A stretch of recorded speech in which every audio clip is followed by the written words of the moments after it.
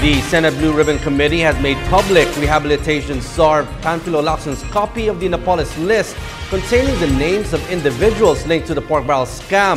The former senator submitted the list to the committee today. Sam Ramirez followed this report. The list is out. Rehabilitation czar Panfilo Lacson submitted a copy of the draft affidavit of Janet Lim Napoles, along with a narration of events and list of lawmakers and other government officials who allegedly had anomalous with Napoles in connection with their Priority Development Assistance Fund or PDAF.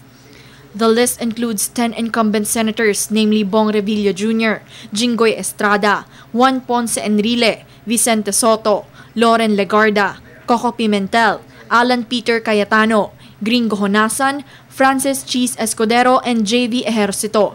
The two former senators are Manny Villar and deceased Robert Barbers.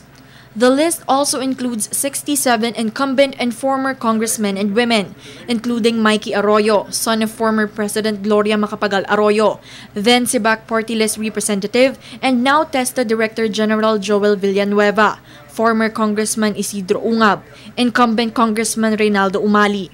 It also includes former Bureau of Customs Commissioner Rufy Biazon, the late Congressman Iggy Arroyo, who's also a brother-in-law of former President GMA. The list also includes father and son tandem Nasser and Hussein Pagandangan, among others.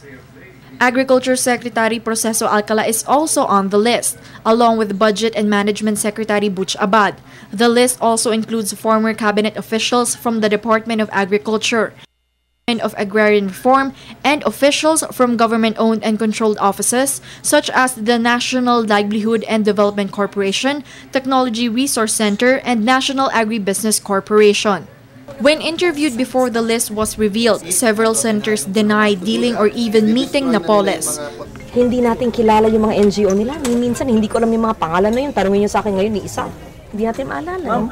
Paano tinakang kaibiganin? Tatawagan? Hindi. Hindi ko alam yung hindi ganon. At least offered her business. Ay, hindi. Ay, hindi naman. Hindi ganon. Okay. Wala ako inallocate maski na piso, na PDAF o anumang pondo sa NGO ni Napoles. Wala rin akong pinakinabangan mula sa kanya. Ang motibo ni Ms. Napoles, simple.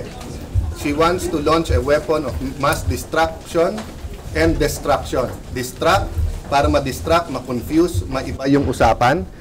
Destroy or destruction para ma-destroy mga kalaban niya. The draft affidavit of Napoles only covers the personalities with pending cases against them.